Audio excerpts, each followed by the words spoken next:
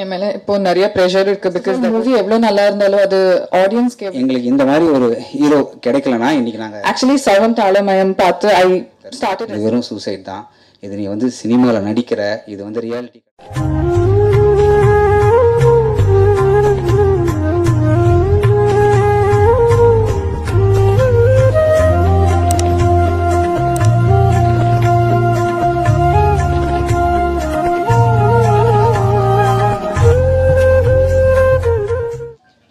என் மேலே இப்போ நிறைய ப்ரெஷர் இருக்கு because that was such an amazing speech.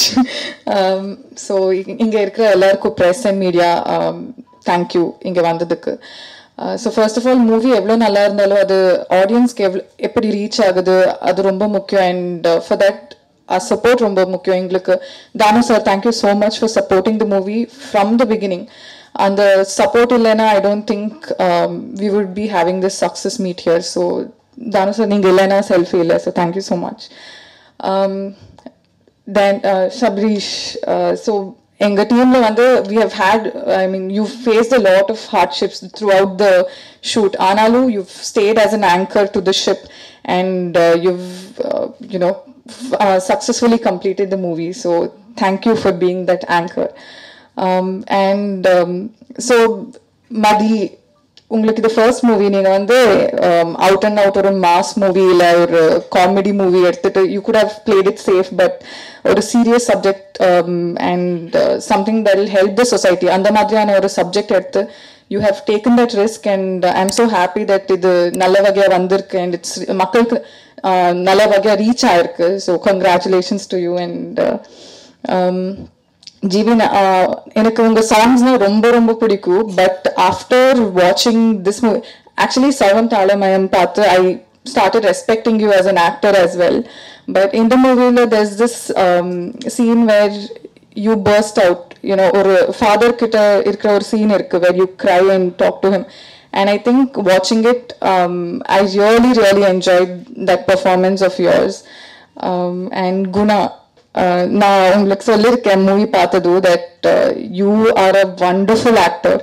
உங்கள் ஃபர்ஸ்ட் மூவி ஆனாலும் எனக்கு தெரியாது நீங்கள் எப்படி பண்ணீங்க. I'm not saying it to flatter you, this is pure from the heart. ரொம்ப ரொம்ப நல்லா பண்ணியிருக்கீங்க. And I know you have a huge role to play in the industry. So congrats to you two.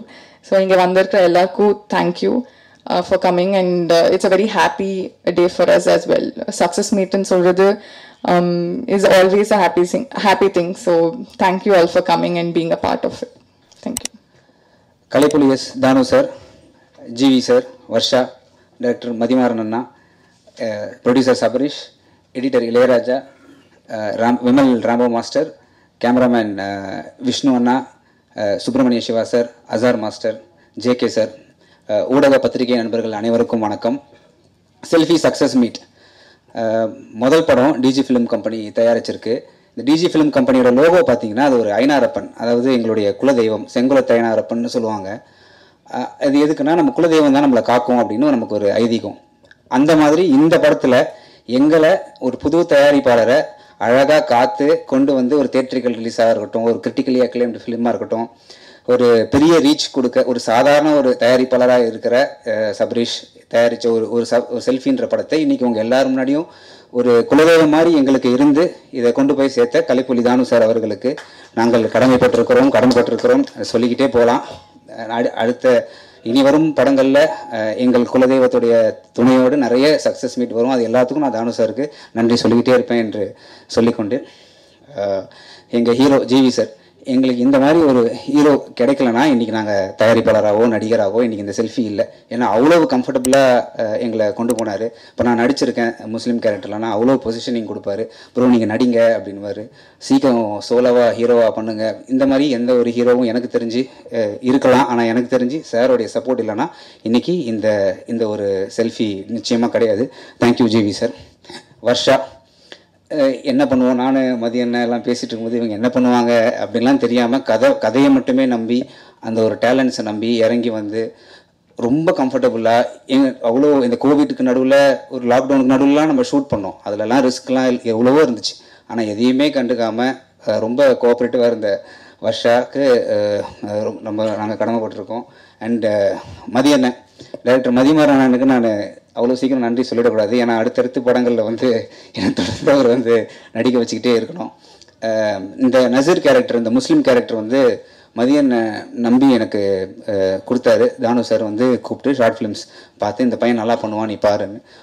அடுத்த நாளே நான் போயிட்டு ஒரு இஸ்லாமிய ஒரு கேரக்டர் பண்ணோன்னா போயிட்டு நான் எனக்கு தெரிந்த ஒரு சின்ன புரிதலில் நான் இதெல்லாம் போட்டுக்கிட்டு நமாஸ்லாம் போயிட்டு மதியனுக்கிட்ட ஃபோட்டோ அமிச்சேன். மதியன் அதெல்லாம் ஒன்றும் தேவையில்லை, நீ வா, நீ சாதாரணமான பையன், நீ முஸ்லீமாக பிறந்திருக்க, நீ உன் வாழ்க்கையை வாழ அப்படின்னு சொல்லி ஒரு இஸ்லாமியனுடைய ஒரு குடும்பத்தில் இருந்தால் எப்படி இருக்குன்ற ஒரு புரிதலை ஒரு நடிகனாக எனக்கு புரிய வச்ச மதியனனுக்கு நான் ரொம்ப ரொம்ப நன்றி தெரிவிச்சுக்கணும்.